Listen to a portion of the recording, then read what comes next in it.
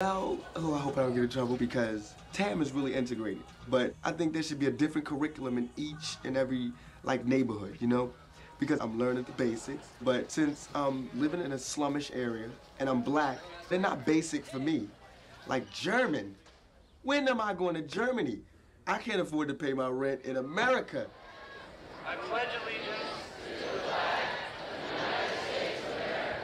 We're not being taught to deal with the world as it is. We're being taught to deal with this fairyland, which we're not even living in anymore.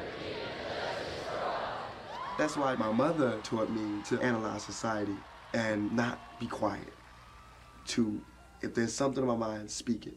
Because, okay, I gotta go to the beginning. My mother was a Black Panther.